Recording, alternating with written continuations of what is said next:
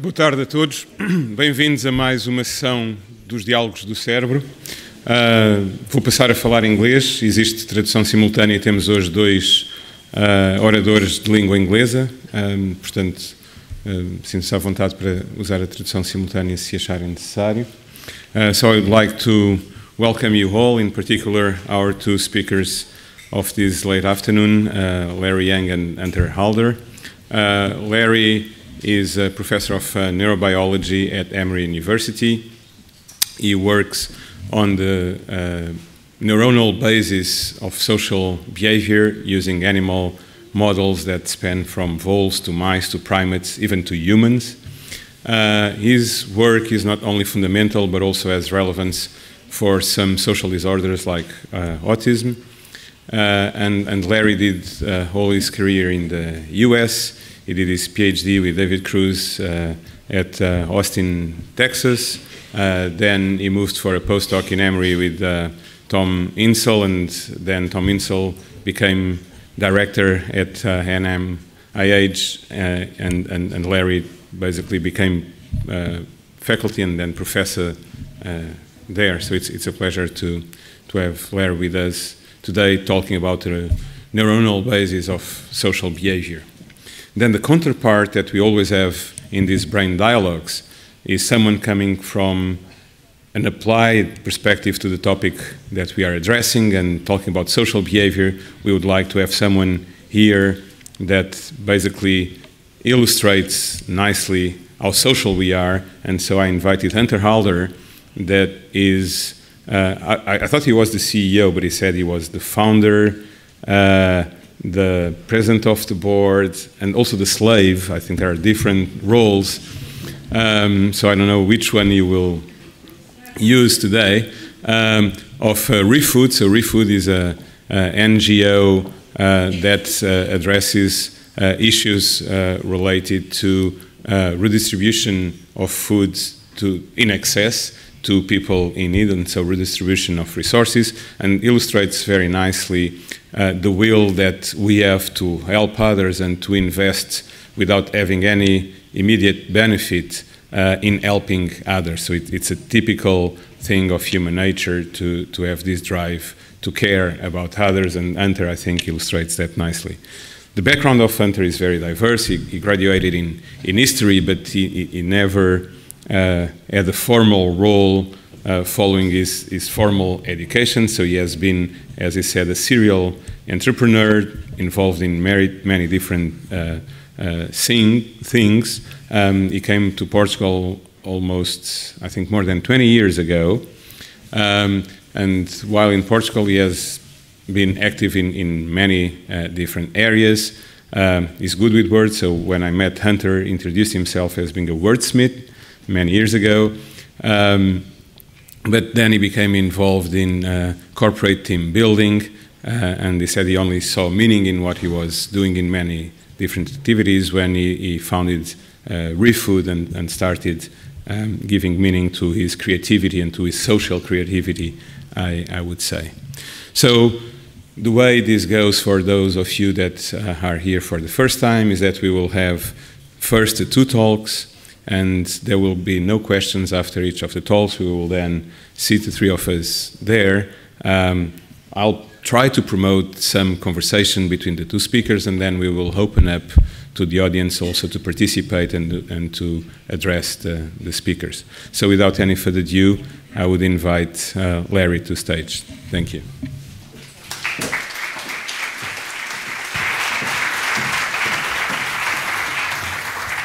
Well, thank you, Rui, for the introduction, and I want to congratulate you on a wonderful exhibit here. I think it's so important to be able to communicate science to the public, and particularly about the brain, which is a topic that I've been working on for the last 25 years. So I'm interested in the neurobiology of social behavior, social relationships. Why do we form bonds? And as I think everyone here realizes how important social relationships are to us, how exciting they can be when they are strong, but also how debilitating they can be if they are broken. And I'm going to talk about the insights that we've gained on how that works. Now, this picture shows some of the most important human relationships. Hold on, do we have a pointer? Okay, anyway, so the white one? Nope, okay. Doesn't matter. But so human relationships are very important, and this shows some of the strongest ones. So for example, the bond between the mother and infant, the mother and baby, is very, very strong. And not only humans show this, but all other mammals show the same thing. So the idea is that maybe we can learn something from animals about human bonding if we choose the right animals. Now, humans are different from other animals, most other animals, in the sense that males and females partner as well. We have a thing called love, romantic relationships. In most mammals, they don't do that at all. Males and female, rats, dogs, many species, they come to mate. After mating, they split, and the mothers have to raise their babies by themselves. So I'm very interested in how does that work. Now, how can we begin to understand how the human brain controls our behavior? We can learn a little bit by taking people and put them in a brain scanner and maybe ask them to do a task or to think about their loved one, for example, and you might see what brain areas are activated. But I'm very much more interested in the very fine details of what chemistry is involved and what genes are involved and what circuits are involved, the details of how it works. And so you cannot really do that in humans. So you have to really rely on studying animals. And these are the animals that I study. These are called prairie voles, and they are perfect for this studying the biology of human relationships because, like people, males and females come together. After they mate, there's a transformation that happens in their brain, so for the rest of their life, they want to be together. They have the babies, the father and the mother take turns caring for the babies. So it's a real true partnership. Okay? Only 5% of mammals do this.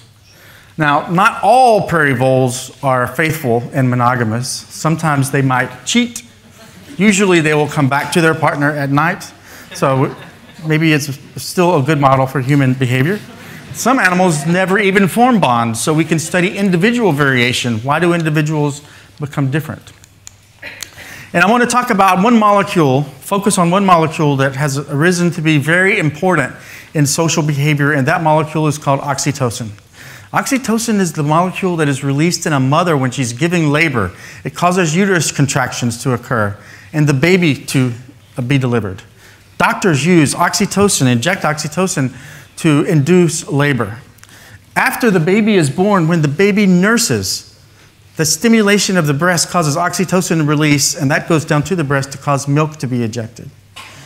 But what we also know is that oxytocin is acting in the brain of the mother to make that mother think that that baby is the most special baby in the world. Every mother thinks that, right? So what it does is actually makes the brain pay attention to social cues. And for a mother, you can understand why that's important. Well, it turns out that same molecule is involved in lots of different kinds of bonds. So in the lab, we can study the bonding process of these voles using this test. It's called the partner preference test. And in this test, the guy in the middle is a male. He spent last night with that female over there, and they successfully mated. He's never seen this female here. Now, if this was a typical rat or a mouse, who do you think the male would choose to be with? The novel female. But prairie voles are different. Watch this guy. He's going to come over. He's going to check out the novel female that he's never seen before, and you'll see that he shows a little bit of aggression towards her. He's like, hey, you're not my partner. And he behaves in that way, okay? Now watch what he does to his partner. This is just after 24 hours of cohabitating with mating and all of the chemical processes that occur with that. And you can see he is there. So we can do experiments with large numbers of animals like this and to try to identify what brain molecules are involved. And what we found is that if you take the vole and you inject them with oxytocin and give them another animal but they don't mate, that oxytocin is enough when it acts in the brain to cause that animal to form a bond. So we can stimulate we can stimulate a social bond with a chemical, oxytocin. Okay, pretty powerful. Now, what to me is really cool is that there's different species of voles that look the same, but they have very different social behavior. So prairie voles on the left are the ones that bond and they crave social contact. They have very strong social relationships. These guys on the other side are called meadow voles. They are asocial. They prefer to be by themselves. They mate. After mating, they split, so they don't form any bonds. So I have been using these two species in Atlanta to try to figure out what's different in the brain between those that can form bonds and those that cannot form bonds.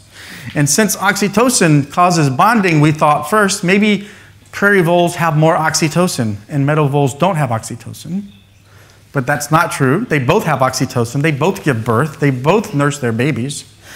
But they don't form bonds. And it turns out it's not oxytocin that's different, but chemicals that act in the brain, like these, act because they bind to receptors that are on neurons. That's the only way they can act. And when we looked at where those neurons are that can respond to oxytocin, we found something very striking. This is the parieval brain, a slice through it. This is an area called the nucleus accumbens. It's involved in reward and addiction. And this area is loaded with oxytocin receptors. In the parieval, in the non-monogamous species, it's not loaded with receptors. So the brains respond to the release of oxytocin very differently. They have the same oxytocin molecule, but the parts of the brain that respond are different. In the animals that form bonds, it's this part of the brain that's involved in addiction. And we know that if we block those receptors, the animals, if they mate, they will not bond. We can completely manipulate the system. Now, that was the original work on pair bonding, but now we know it's involved in many different kinds of bonding as well. Even the relationship between a human and a dog. When your dog looks at you in your eyes, you release oxytocin in your brain. When you look at your dog in the eyes, they release oxytocin in the brain. And this is thought to help form this very strong bond between humans and dogs. Wolves don't look into your eyes. Cats don't look into your eyes very much either. Now, I want to just summarize what we know about the chemistry of pair bonding. In voles, oxytocin's role, remember, in the mother is making her baby think that her baby is the most special thing in the world. It makes you perceive social stimuli. But there's also other things. Dopamine is important. Dopamine is released by cocaine, drugs of abuse, but also doing things that are exciting, like sex. So it is the combination of things like dopamine and the opiates, which is what heroin acts on, coming together, making your brain link the perception of your partner with the reward system, and you essentially become addicted to your partner. That's what I think a bond is. This is how it works. This is a brain that is of an animal that's mating, for example. Okay, the animal, let's say this is a virgin, never mated. When they mate, and they're successful at mating, the brain releases this dopamine and the reward chemicals into the brain, and the animal says, wow, that was great. What did I do? Who did I do it with? Can I do it again? And if this is a rat, he'll spend the rest of his life trying to recreate this chemistry. But prairie voles have a little thing on top of this, in that they are also breathing in the odor of their partner. And it is linking the perception of the partner into the reward system, so the partner becomes rewarding. The animal says, wow, not what did I do, but who is that? Right? So here's an example. Non-monogamous species, they mate, dopamine is released, the animal says, wow, it's rewarding. The brain, if it's a male brain, is perceiving, smells like a female. I like females. I don't like males, I like females, and the male, his brain is tuned to find females to mate with. Prairie voles have a similar thing, except there's more precision. They're linking the identity of their partner with the reward system. Now that partner becomes inherently rewarding for the rest of its life. Okay, that's how I envision pair bonding work. I'm going to talk about a couple of other things that I think are important for relationships. We know that in people, when we lose a long-term relationship, that can be devastating for mental health and physical health. Loss of a long-term partner increases mortality, increases death, increases cardiovascular disease, stress, depression. In these voles, we can study brain chemistry related to what happens when you lose a partner. So, for example, we took brothers and put them two together, and then we took a male and a female and let them be together, so the male and female could mate, and they formed a bond.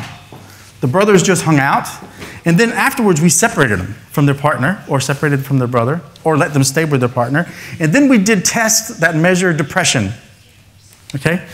And I'm not going to explain how these tests are done, but just to show that if a male is with his partner, they show very low levels of depression. If they're away from their partner, the partner is taken away, they are depressed. Males, if they're just alone, away from their brother, are not depressed. This is another test that shows the same thing. So in other words, being with a partner and then losing that partner causes this kind of depression-like behavior. Also, rise in stress hormones. I experience this every time I leave my wife at home in Atlanta when I come give a talk like this. You'll see my wife again later. But it turns out we know some of the chemistry that happens when they lose their partner. There's an increase in stress hormones, and that shuts down the oxytocin system. No more oxytocin is released. If we, though, then apply oxytocin into that reward area, it's okay if you lose the partner. So they're no longer depressed. If you replace the partner with oxytocin, everything's fine. So actually, I think that this is an important mechanism to keep bonds together. So the formation of the bonds, if you've been in a long-term relationship, you know in the beginning of relationships, there's a lot of dopamine, there's a lot of excitement. You can't stop thinking about your partner, the young relationship. But later, that kind of goes away a little bit. I like to think, 14 years ago when I married my wife, we also got a dog at the same time. And in the beginning, when I would come home from work, my dog and my wife would both be equally excited to see me at the door. Today, my dog is still very excited to see me. Yet we're still together. And actually what happens is, it is that being away, you begin to miss the partner. And it is oxytocin, the withdrawal from oxytocin that creates that. So I think of bonding as a yin and yang of bonding. There's a positive, the building of the relationship, the reward, the pleasure of being with your partner, and the linking of the identity of your partner to your reward system, you're becoming addicted. But then just as the junkie maybe doesn't like to take heroin, but he does it anyway, the lack of oxytocin when we're away from our partner helps drive us back together to our partner. And these voles help maintain that relationships. So that's pretty cool. This is my wife now. And I show you this study because I want to talk about this in relation to humans. This is a study that was done where they took people, men in relationships, and showed them photographs of their partner or another woman who was rated by college students to be equally attractive. And then they gave the men either oxytocin or placebo. And they asked the men to rate how attractive they were, the people in the picture. And so maybe a man who take placebo would see a picture of his wife and say, my wife is a 7. 7 out of 10. That's pretty good. But if they took oxytocin, they rated them 8 or 9 out of 10. But they did not rate other women as more attractive. Oxytocin specifically made their partners be more attractive. And this goes back to that idea that in the human brain, there is a linkage of the identity of your partner into the reward system. And oxytocin can help release that. And we can talk later about ways that you can manipulate oxytocin in other people. But what's cool about this study, they did in a brain scanner to find out what parts of the brain were activated by oxytocin and the site of the partner. And these two little brain areas light up here. And these are the exact same two areas that I've showed you in the prairie voles that's involved in prairie vole bonding. And I wanted to show you this because I wanted to make this very important point that you can study things in animals, in animal brains, and learn something about how the human brain works. I'm just going to talk one more topic, and this is looking at a behavior called consoling behavior. We thought these guys are monogamous. What if the partner is distressed? Will they come and show an empathy-like behavior to reduce the stress? So we took the partners and they would be paired together, and then we would give the partner maybe a little stress, like a beep, beep, beep stressor. The other partner from other animals was not stressed. And then we would put them back with them and see what they would do. The first animal is a male who is reacting to his female who was stressed.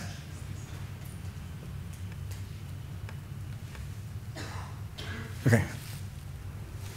Yeah, so this one was not stressed. The male comes over and says hello and then walks away.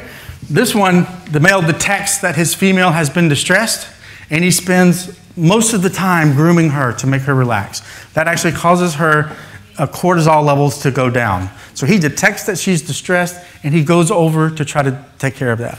And it turns out males will do that to their female partners. Females do it to their male partners. Siblings will do it to their siblings. And also individuals who know each other well will do it to who they know each other well. So this is a kind of a nurturing behavior towards your relatives, but also can be non-relatives. Okay? And I think this is relevant to humans. Meadow voles don't do that. And what we found is that this same oxytocin molecule is responsible for this kind of behavior, this kind of consoling behavior. Empathy, acting to reduce the distress of others. And if you think about it evolutionarily, the first empathy is the mother, can be a rat or mouse or anything, to take care of babies. And I think that in humans, the kind of consoling behavior that ends up in things like compassion and kinds of things that we're going to hear about in the next talk has its evolutionary origins in behaviors like maternal bonding behavior in animals. And I think I'm going to stop there. Anyway, I just want to make the point that animals have basic, fundamental, underlying neural mechanisms that cause them to engage in behaviors similar to we do. But I don't think that those voles are in love. I think they're bonded. I don't think that these animals are showing compassion, they're showing consoling behavior, but we can learn about human behavior from those animals. So I will stop there.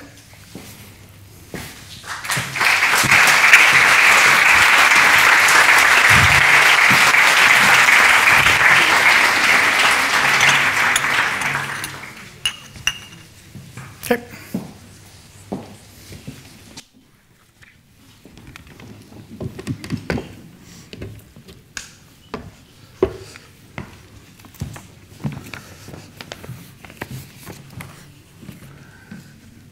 Boa tarde a todos.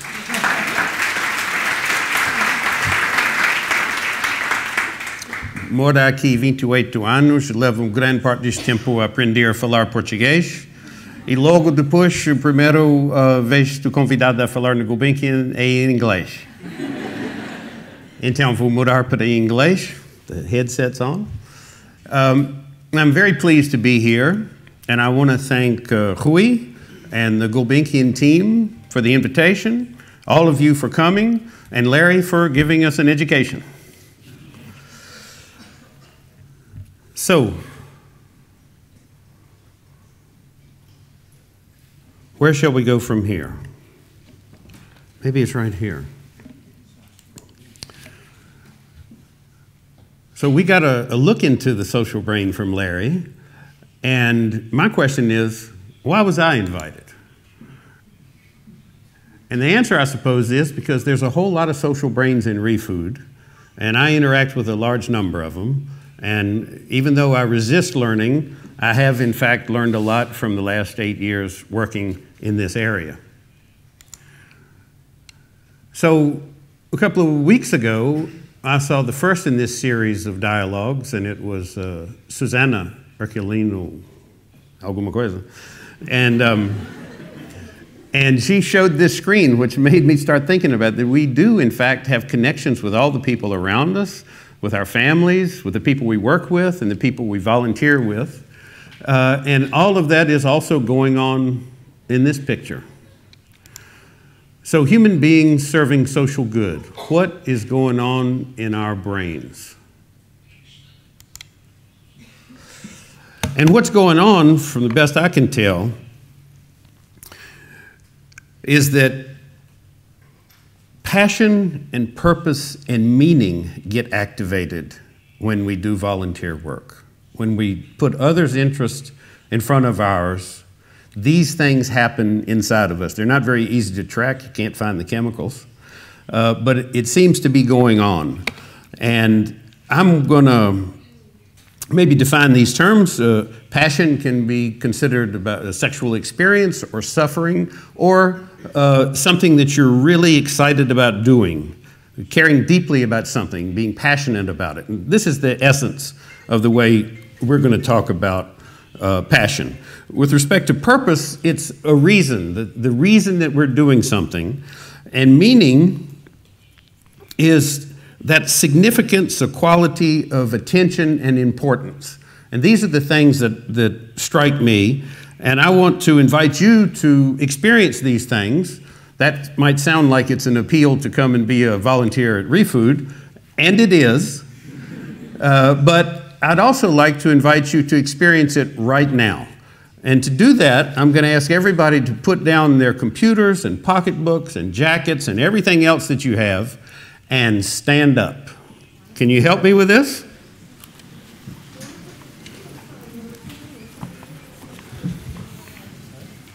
This is going to be a scientific experience. I can't walk over here. I can't see my words.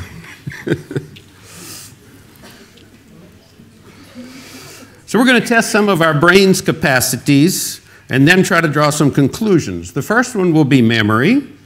The second one, imagination.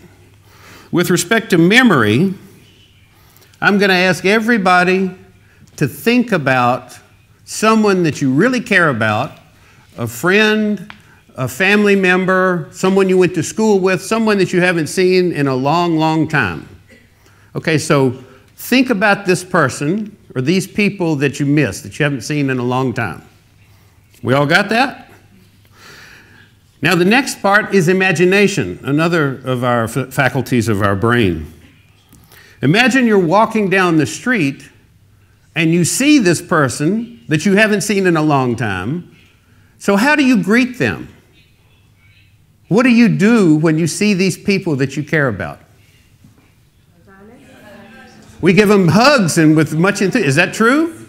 Okay, so your challenge is to look at the person to your left and to your right and to greet them with that same enthusiasm right now. Hey, Larry, come here.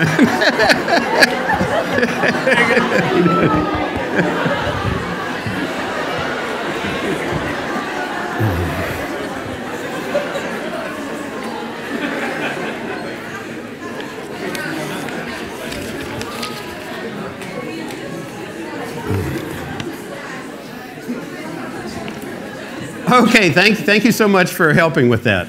Now, it's okay to sit down now. Thanks a lot.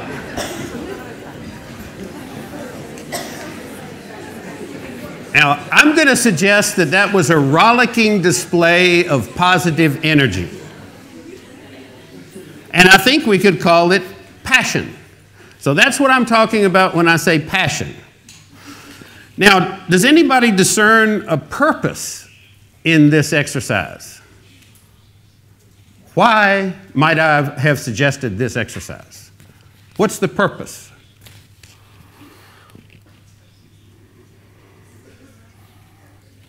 The purpose is to see how good it is to connect with other people. It's very good? Yes? So that's the purpose. Now, what about the meaning? How did it feel to remember those people that you care about that you haven't seen in a long time? How good is it to remember the people we care about? Does it give meaning to our lives to have people that we really care about? So those are the three things that it strikes me about the work that I do, is that we see people who are passionate about their work, who have purpose, and who find meaning. Now, if I was smart, I'd stop right there and sit down. But I'm going to talk a little bit about Refood because I'm always expected to do that. So, Refood exists, and the question is, why? Why should Refood exist? We only have one world. A third of all the food produced goes to the trash. An eighth of all the people who live on our planet are hungry. And we can say, well, this is a problem, this is a shame. But I'm going to suggest that it's something else as well. An opportunity. Because we have this food in our hands, and we have these people who are hungry around us. We don't need to produce food. We have it. All we have to do is change our behavior. So this is why Refood exists.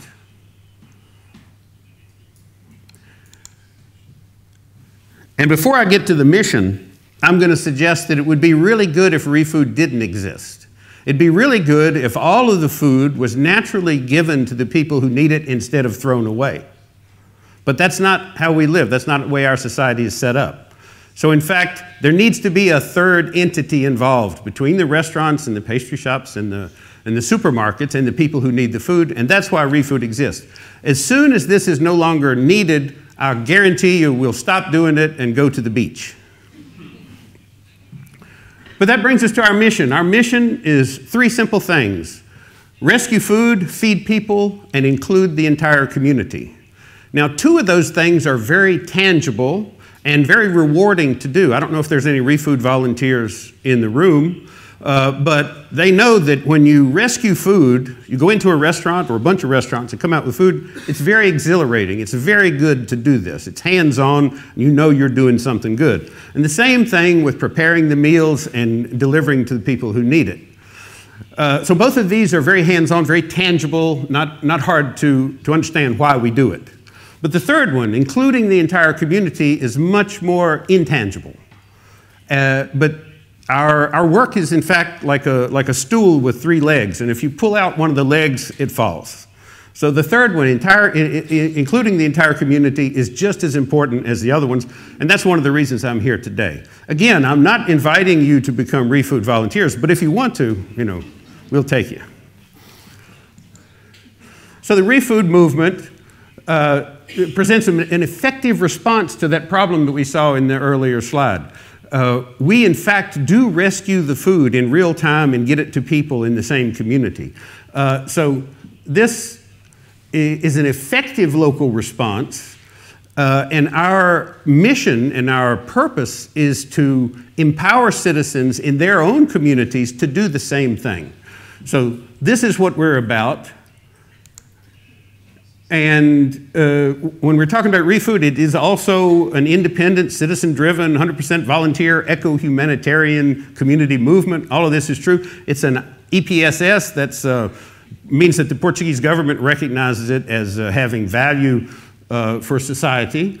And we are working on a neighborhood basis. And this is really one of the keys, is that it works locally. And I really do not think this would work on a citywide model or a countrywide model. It really needs to be a local thing.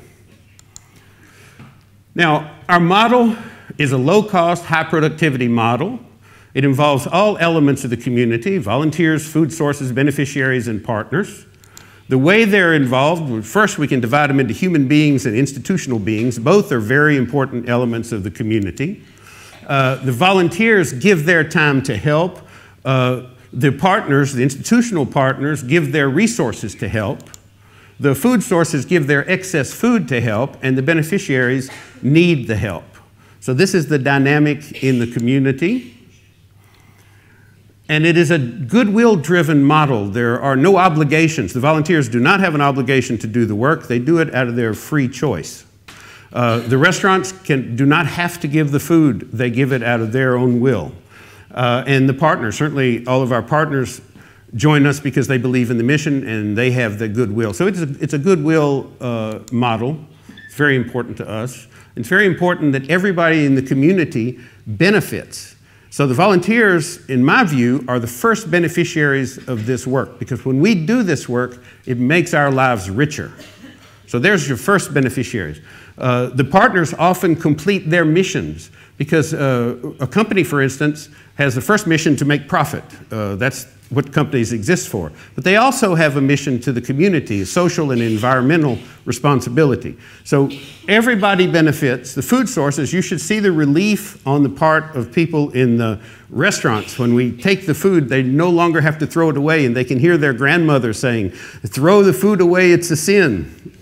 I'll translate that for you. But so this is our mission, and it's a daily operation. And how does it work? It works in three moments, 3 processes. There's the collection of the food.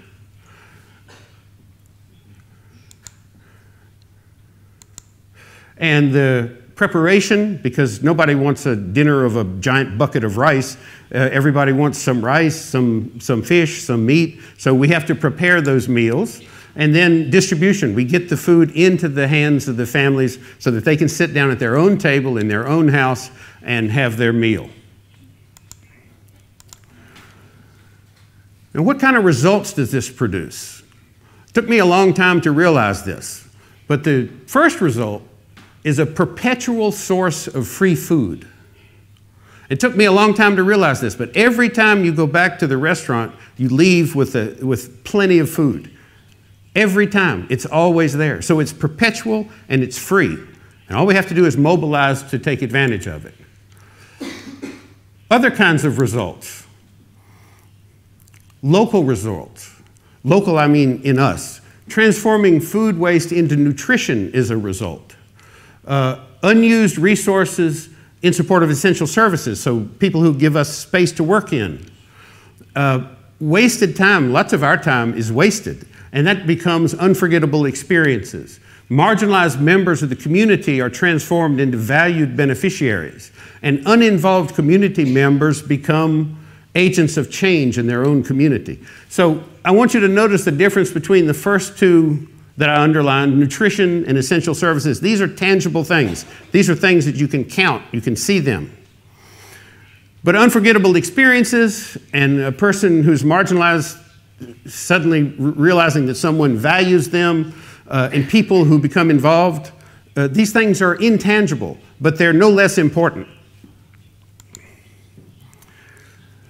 In terms of national growth, it began in a 7-block area, including the Gulbenkian, in 2011 with 30 restaurants, 50 beneficiaries, 1 volunteer rescuing 1,000 meals a month.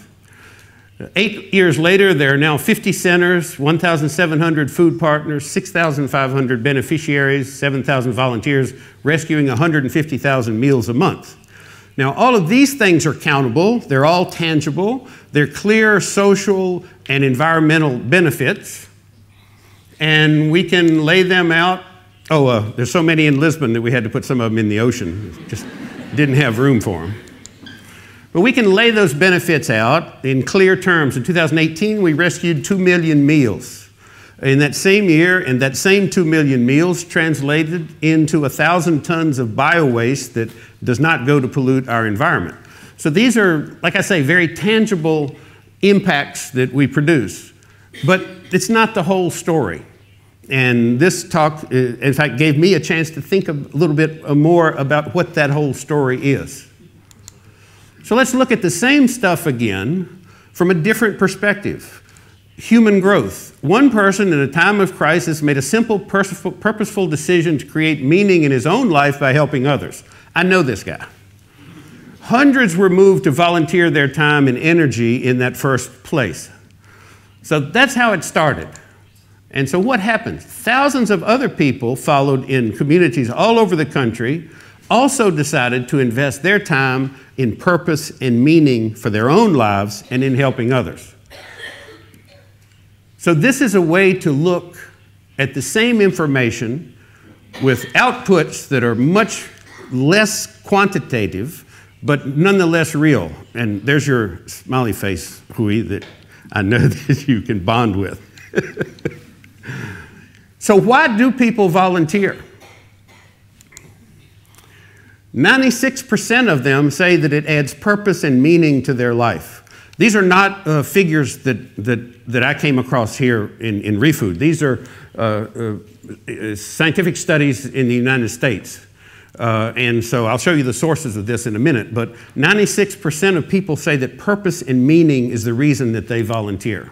95% say it's because of community solidarity. 94% report joy and happiness in what they do in their volunteer work.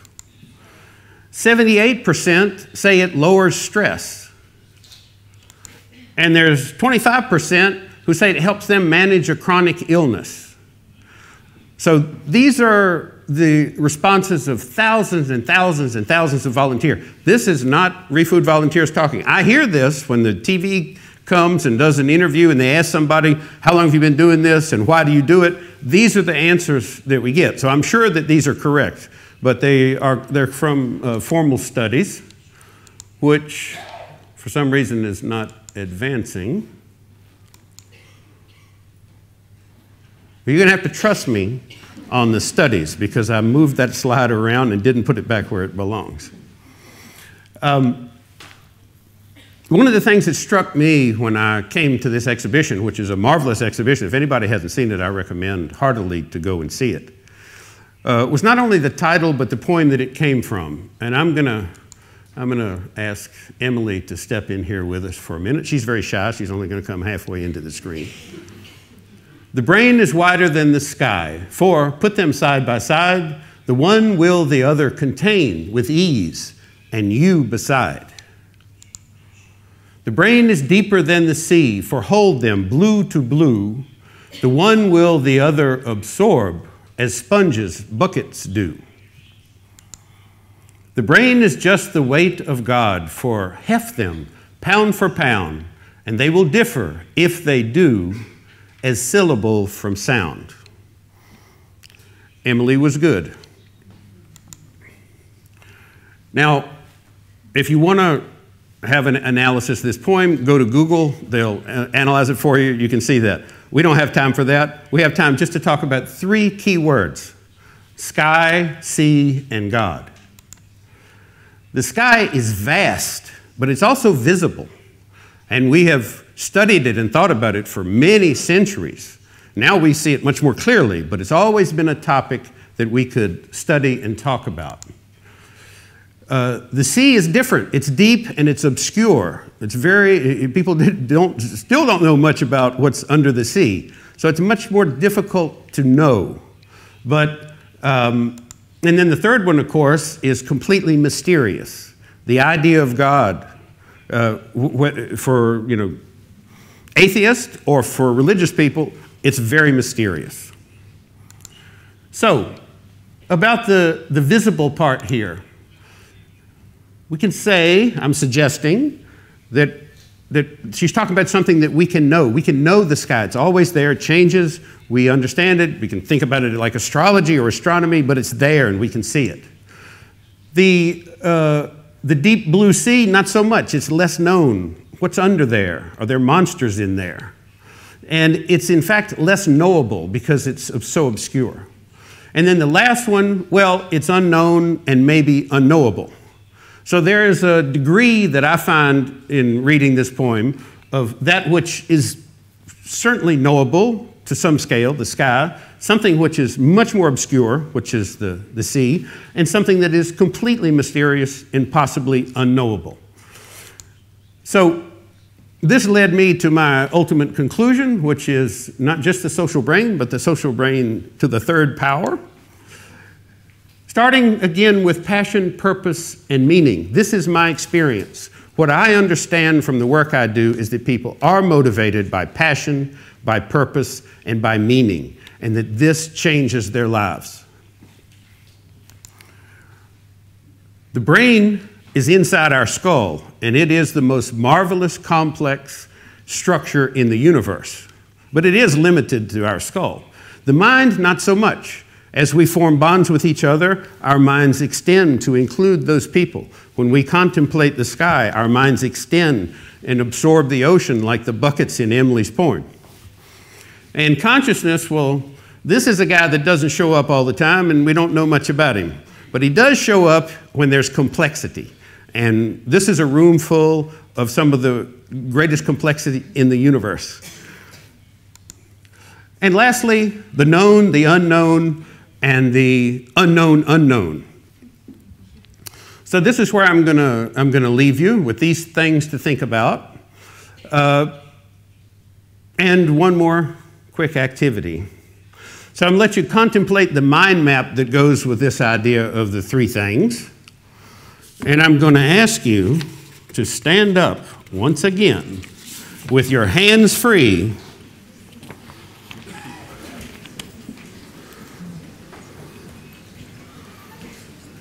And this is much more complex than the first one. But we are the most complex structures in the universe, so we can take care of it. So I'm going to ask to close the rows. The people who are on the outside wing to move over and close the aisle. This side, move over and close this aisle. Make a connection with the row beside you.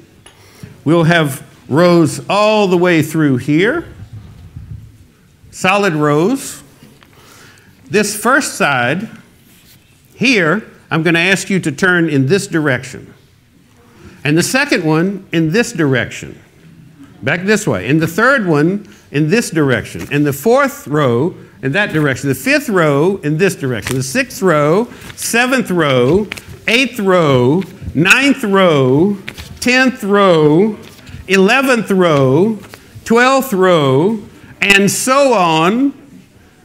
And we should have, please turn, that's right. Now, theoretically, we have someone's back in front of us. Anyone who is face to face with somebody needs to turn around.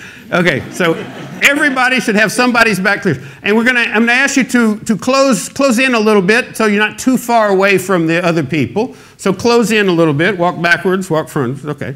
Just close in so that there's not a lot of space between you. Can we do that? This is important.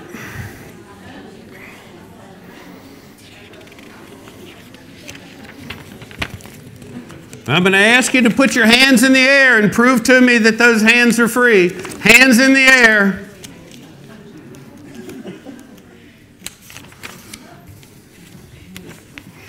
Now we're going to, okay, we can put the hands down. Okay, we're going to use our imagination again. Imagine that the person in front of you is like one of those prairie voles that Larry introduced us to that's been through some stress. They've been through some stress and they need some relief. And what are we going to do about that? I'm going to suggest that everybody put their hands back in the air and put your hands on the shoulders of the person in front of you and massage that person. Massage. Get up here.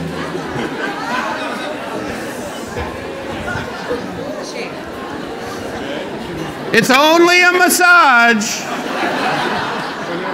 Only a massage. Okay, let's turn around 180 degrees and show your colleague what a massage is. It's like this. This is how we do a massage.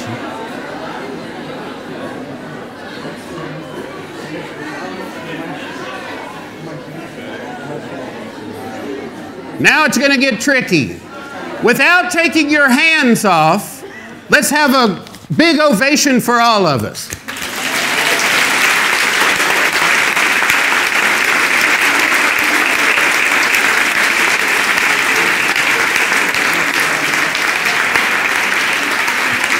Thank you, thank you, thank you. I hope I didn't go over 25 minutes.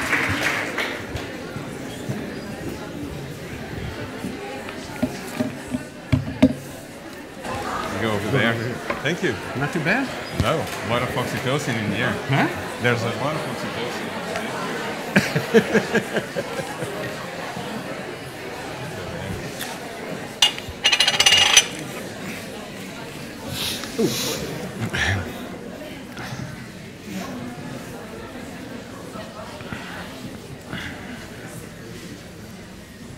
Okay, so I would like to thank both speakers, especially to Hunter for increasing oxytocin levels in the room after this exercise.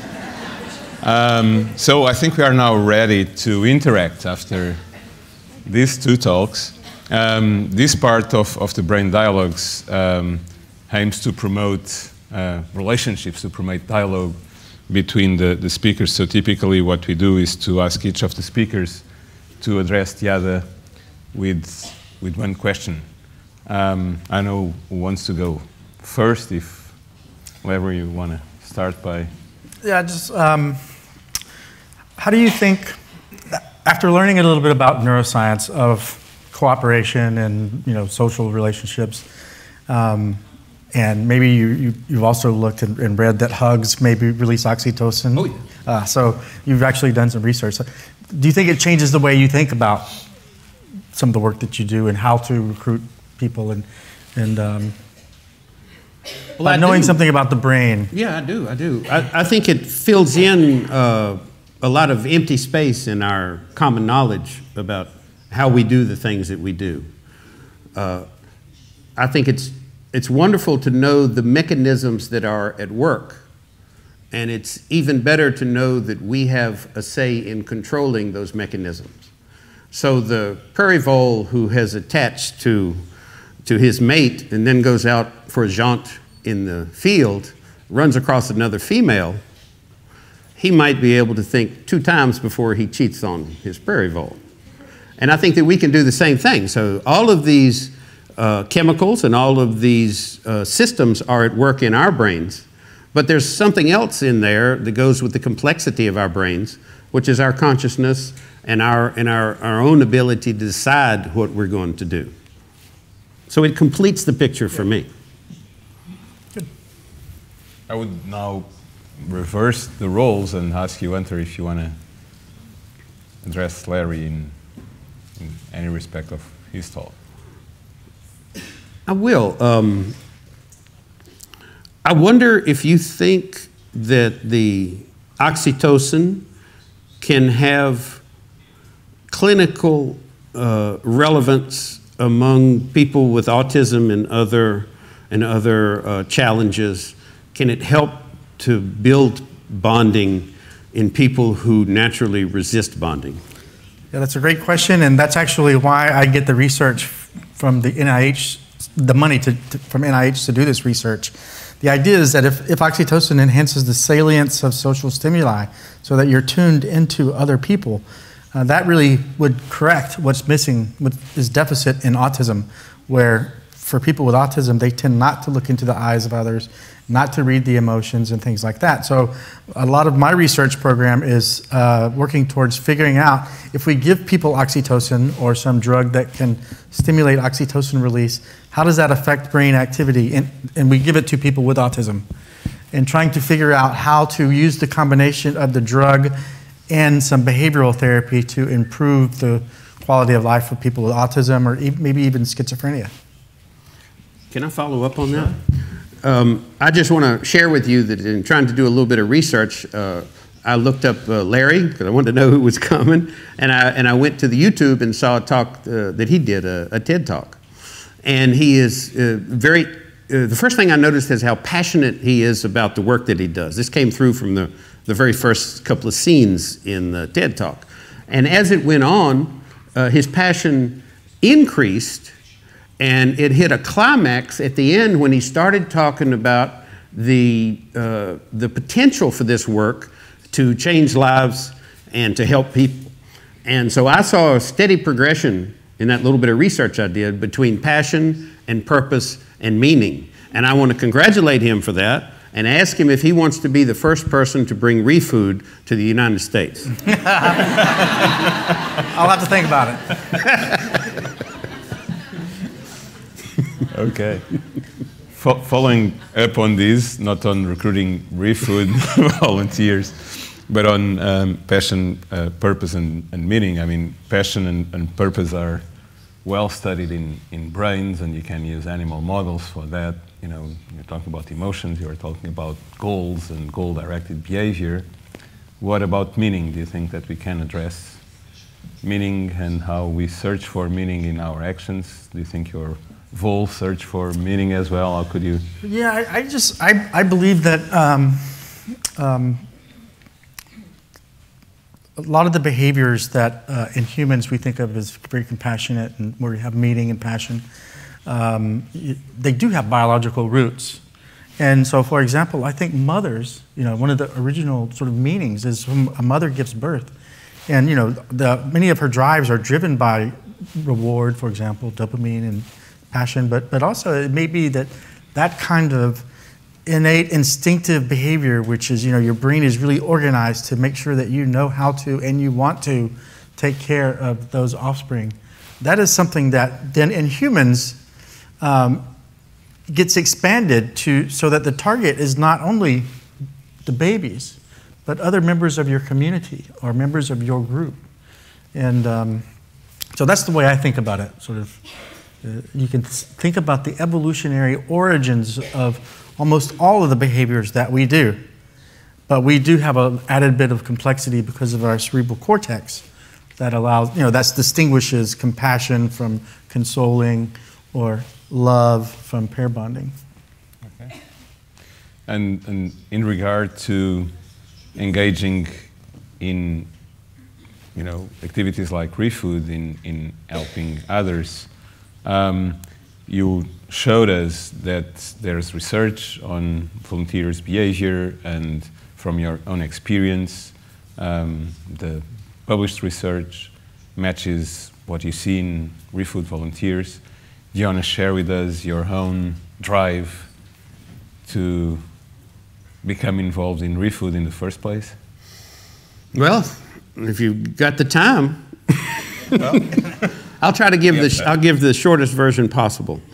I kind of came from the opposite direction. I did a introspection about my life when I was 59 years old, so I was very young.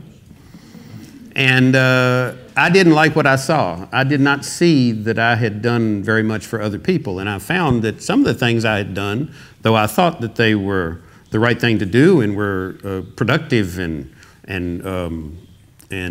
you know, paid well, I found on closer inspection that they did not serve good purposes, and certainly not the meaning that I wanted my life to be about.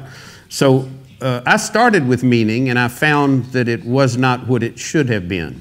And then I decided to change that by directing my passion, which is my ability to work, toward a different purpose that would produce meaning.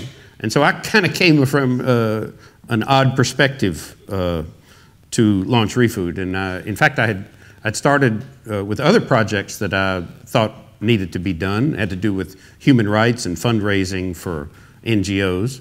And then very much by chance, I was at a dinner with my daughters, sitting beside the salad bar, and my older daughter, Mayada, who wishes to remain anonymous, doesn't work out for her. She asked, what's going to happen to the salad at the end of the night? And I just looked over at it and I said, well, it's going to the trash. And she said that was, I'm going to have to use a Portuguese word. She said, that's a vergonha. And because shame just doesn't do it, you know. And I like to picar. So I said, well, it's not just the salad that will go to the trash. Everything that's prepared and not sold and not going to be sold tomorrow will necessarily go to the trash. So the amount of food that's going to go to the trash just in this restaurant is not small. And it's not just this restaurant, but every restaurant in Lisbon and every restaurant in the world. So it's not a small vergonha. And she didn't like that. She wanted to blame the restaurant people. And I said, it's not their fault because they don't have an alternative. And that was the word that did it for me. When I said alternative, I got that light that you hear about.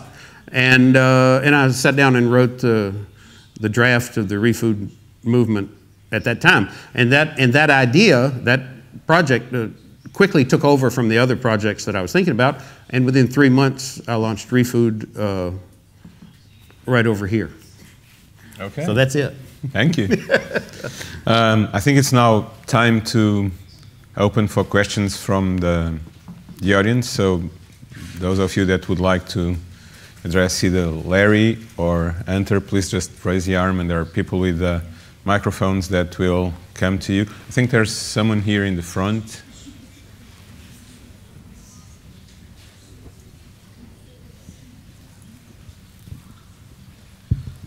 Hi, thank you for both your talks. When Larry was talking, a question came to my mind. Do you think there's a connection between the need to have strength in numbers for survival and, for example, a consequent need to have, and because of that, to have a strong social bonds and emotional bonds with other members of that species, and that's reflected then in the amount of oxytocin receptors in the brain? Yeah, so for different species that live in different niches, if they are monogamous and they form these bonds, it's usually because there is some reason that is a better strategy to produce offspring. So for example, maybe in the prairie voles world, there are weasels, predators. And if a male decides his strategy is to produce many babies, but not attached to anyone, female. He may produce a lot of babies, but all of his babies get eaten. The male who decides to help the female raise the offspring, he will have few babies, but those genes are passed on to the next generation.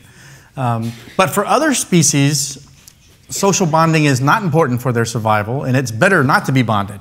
Just go out and have many babies. So it's a very interesting, example of how the environment determines what is the best thing for a particular species to do.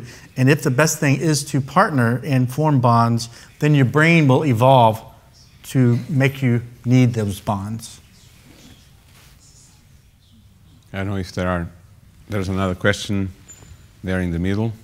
while the microphone gets there, I'll use the time to ask you a question myself. So you just explained the evolution of bonding in an adaptive way. Yes.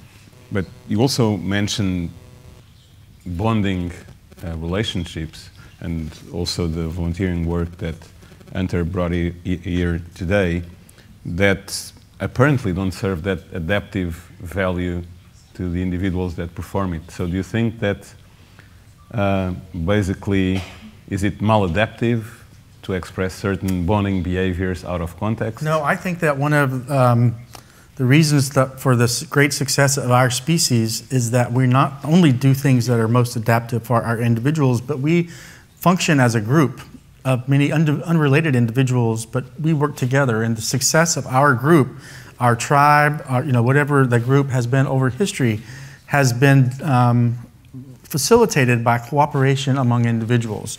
So even if you cooperate with individuals who are not your descendants, you are making it more likely that your children and you will survive, through this kind of teamwork. And so I think that that's what we see in these kinds of efforts is that, that basic, original desire to take care of offspring has become, in humans, relaxed.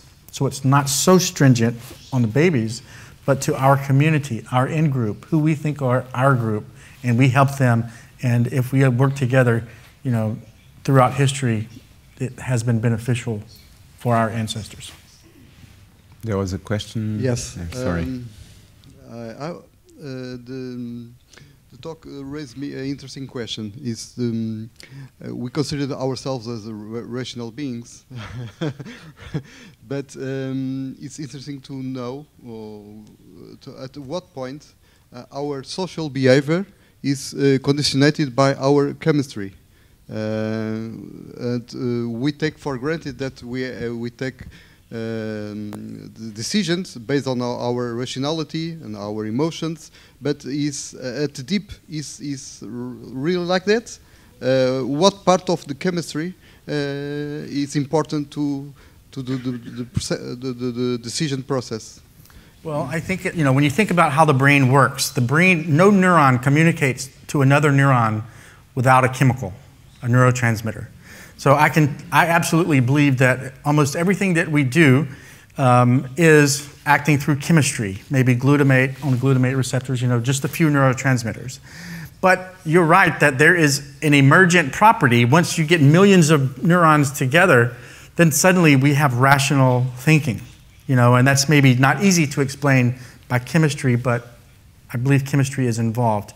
But I believe that the best way to think of it is that sort of urges, like when a mother has a baby, or she has this deep-seating urge to sort of take care of that baby. She may say, I cognitively thought I want to take care of that baby, but I believe that there are, the chemistry in our brain is making her make that decision. So many of the decisions that we make, we think that we're making a rational decision, but the chemistry in our brain makes us make the decision. So, you think about drug addicts, they can say, I'm deciding to take drugs. But really they're deciding that because the chemistry in their brain is making that be very desirable. Okay. Thank you. So that kind of opens up the discussion for free will as Exactly. And a delusion or... Yeah, I'm not sure if it's a delusion. I think that we perceive, but the most important thing is how we perceive it. We perceive it as free will. And if you get back down to it, probably maybe it's not, because everything is sort of defined by laws of chemistry or whatnot. But I think that there are so many neurons and so many synapses and all of that somehow free will emerges. Okay. Hunter, do you want to add anything to this? Well, I think that's a possible scenario. I think that all of the neurons and all of the chemicals are certainly involved, but I have my doubts about who's calling the shots. And we think of the brain as the seat of the mind, a phrase that you used the other day.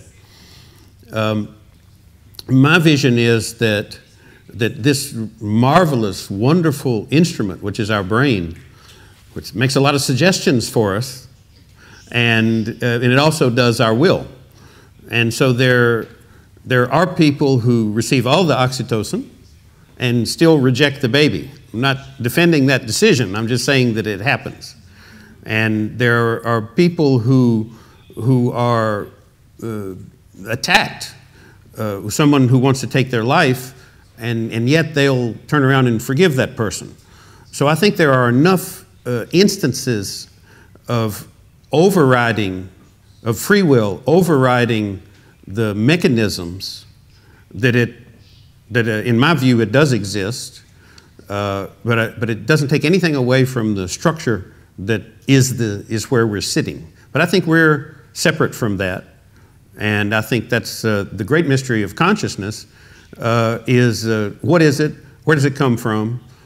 Is it a thing or is it an illusion? And that when we get a little closer to answers on that, we'll know who's driving the bus.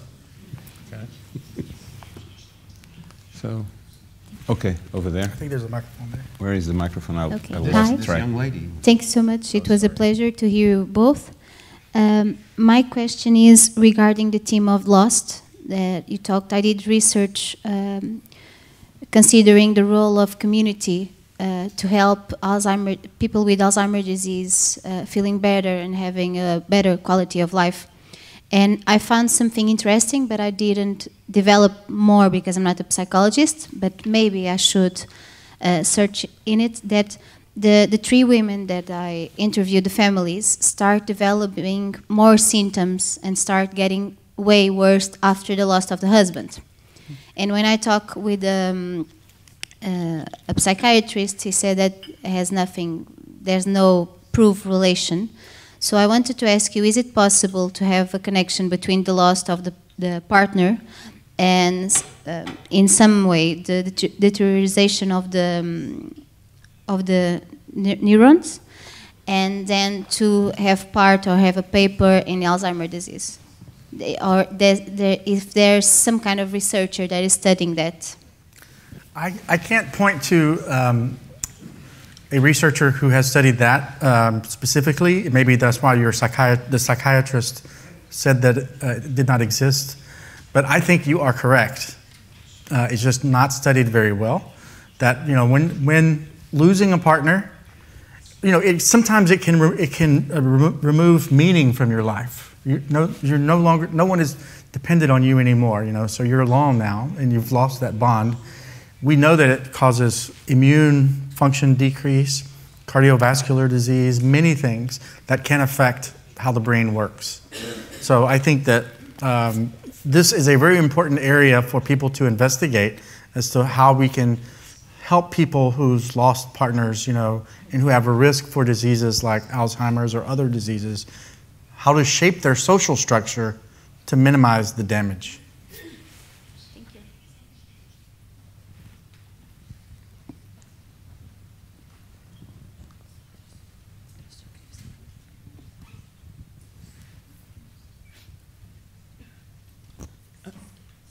Alô? Okay. Eu vou fazer a pergunta em português, que é a seguinte. Eu trabalho nas áreas da filosofia e a questão que eu coloco, ou melhor, eu começo por fazer uma afirmação que pode ser discutida, não é? Que é uma classificação da teoria das posições tomadas pelo Larry na sua exposição. Creio que é nitidamente a teoria evolucionista, ou o que eu chamo o materialismo evolucionista, neo-darwiniano ou neo-darwinista, e parece-me que aí, sendo assim, e eu pessoalmente não tenho assim dúvidas disso, do que eu conheço da vossa teoria, da vossa corrente, eu encontro um ponto morto, uma dificuldade. Vós, de uma maneira geral, tendes, ou não encontram mesmo, ou tendes muita dificuldade em explicar como é que a consciência se constitui, porque, de algum modo, subestimam ou sobreestimam a biologia e a química ou subestimam a externalidade social, a influência social, as relações sociais, numa célebre expressão, digamos assim, vulgar, não é? Vulgarizada e conhecida.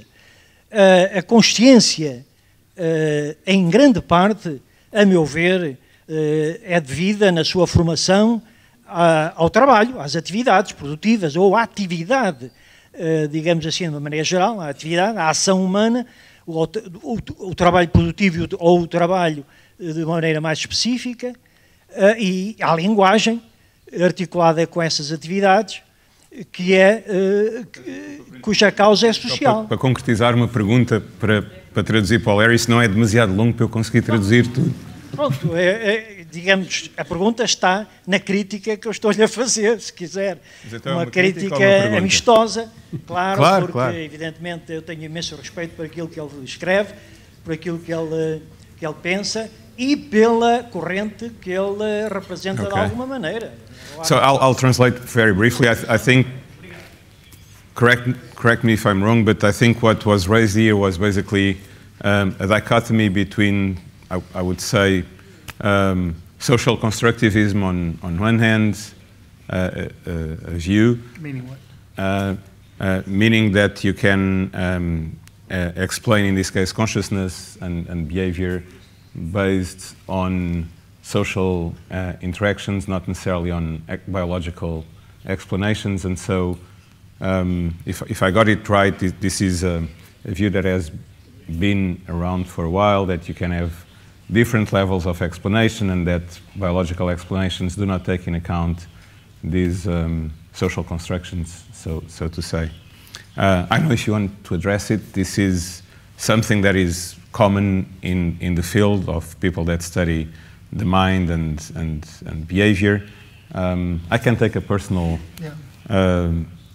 view on that, or I can share my personal view. This was seen as a dichotomy for many years. I think currently people don't see this as a dichotomy any longer. We can now understand how social relationships shape biological systems, and the fact that you explain behavior and the way the mind works through biological mechanisms does not mean that you don't acknowledge that there are emergent properties that can be explained at different levels, and that these levels feedback on biological mechanisms. So this very dichotomic way of seeing things as either explained by biological determinism or social constructivism are no longer the standard of the field. That would be my comment on your comment. Yeah, we can understand the interaction between those two now. The two levels, yeah. So I agree with your answer. So should we move to another? Good evening. I would like to ask Larry, from the scientific point of view, because it's kind of an obvious question, but trying to understand if there's some research or scientific research about it. One of the things that we are mostly used for the last 15 years are the social media, social networks, and everything that goes with the internet. You have shown us a picture of your wife and told something about how do we, or you react to the picture. And that picture could be on Instagram, for instance. Are you aware of any deep research on how the social networks, social media, could be developing that kind of chemical production in our brains throughout the world? And is it something that makes us subject to the situation of what we receive from the internet and social media? I mean, from the scientific point of view, because on a daily basis we see that happens, but I don't know if it's something that's from the scientific standpoint. It's real. I think that social media kinds of things do elicit dopamine, which is the reward. This is why we're always doing it, pressing the button. Like a rat pressing the button to get that retweet or something like that. But there have been studies that show that, for example, one study showed that a young girl talking to the mother on the phone, so she could hear the mother's voice, she had a release of oxytocin, but a text from the mother does not. So the voice is the real biological signal, the sound. Also, probably being in person, looking into the eyes of another person is what causes oxytocin release. I don't think we get that from the social media. So, maybe there's a whole lot of volume, and for some kids or some people, lots of volume of social media contacts.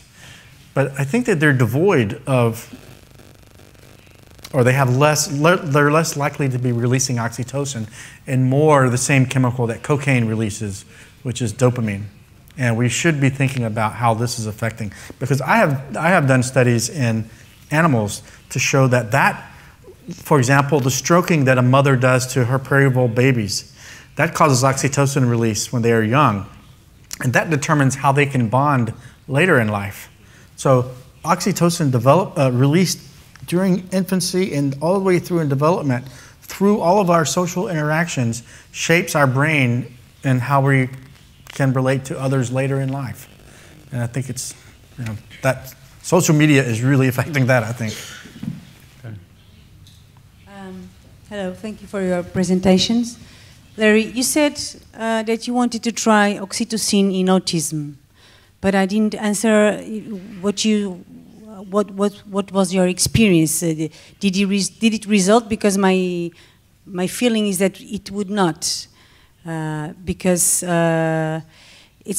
maybe it's not a question of wanting to relate or feeling like relating, but an inability to do it. Right. So the inability to do it. See, what oxytocin does is doesn't just make you want to relate. Okay, that's the combination with dopamine. It feels good. Okay, but oxytocin makes social stimuli more salient to your brain, so you pay attention. People with autism don't look into the eyes. They don't read the emotions of other people. They don't understand what's happening around them in the social situation, and therefore, day after day after day, it's very awkward in the social world. If you take that child and take them to a therapist, and so the therapist teaches them social skills, they learn to read people's emotions better, they get better in the social domain. If you take a child, what I believe, and increase oxytocin, now suddenly their brain is paying attention to the therapist and learning social skills that may help them in their life.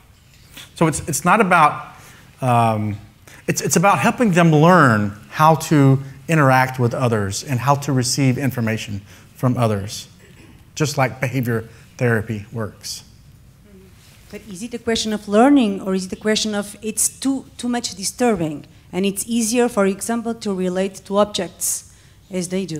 Right, but so that may be true, but if you then jack up oxytocin, which specifically helps your brain be able to pay attention to social cues, then that may be better. So the social cues are dynamic, faces are moving, lots of things happening, but a train is very simple and you can line it up. So if you can jack up the brain's parts that are specially designed for processing social information, maybe the social world will not be too overwhelming because you can now better understand it. So that's the idea. We can take one or two last questions before we close the session. Hello. So, talking about being social, I just would like to ask if in your department there is any, I don't know, like reunions, meetings that you talk with people from different departments and with different researchers. Because I also used to do like some internships in neuroscience, and something that I really missed a lot was like this kind of dialogue in between the old, like different researchers and everything. I think would be like a real benefit. And I talked with some researchers and I didn't see a lot, so it's just like curiosity if in your department, in your university, you have this space to just like share with and try to just like brainstorm and try to relate the researchers. So we do it at a couple of different levels. So one level is not at my institution, but is a society that both Rui and I were president of, in the past, the Society for Social Neuroscience. And in that, these are meetings that we go to every year where half of the people do animal research and do, you know, real basic mechanisms kinds of stuff. And other half are human researchers. And those are two different fields that did not talk to each other in the past. And this, the effort behind this society is to bring those two different people together. So I think there is more and more communications between hard scientists and psychology. But this is a pretty big stretch. We don't have this meetings, outreach kinds of things. So I think this kind of program right here is the best mechanism for facilitating that kind of communication, and where you also have the public to also weigh into the discussion. So we need to do more of these kinds of things. So can we have a final question? Okay, so my question is related to Hunter, what Hunter was saying. So who's driving the bus, who's calling the shots, let's say. Until which extent can one manipulate his oxytocin stimuli without the help of external sources? That's a good question. I don't know the answer to that, but you know, so could you meditate, for example, or think good thoughts? You know, think about your partner, or think about doing good in the community. Does that release oxytocin? I think that's an interesting question, and we don't know that yet. But that is an area where we could have a lot of collaboration between fields. Something's going on. We just don't know which chemicals are being activated, but the reports from the people are very clear when they do work in the community that benefits others, that they get a benefit in their head. Something's going on. I don't know that it's been studied, but it's very few chemicals involved. It's dopamine or oxytocin. Well, maybe a few more that I... Yeah, but I mean, it's a little more complicated. But they call it sound too simple. They call it the helper's high.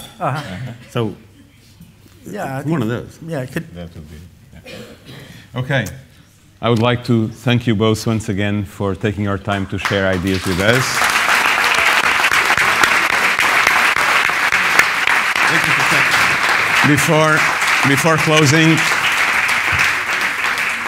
Before closing, I would just like to make the announcement that we had to cancel the brain dialogue session of, help me, the date? 31?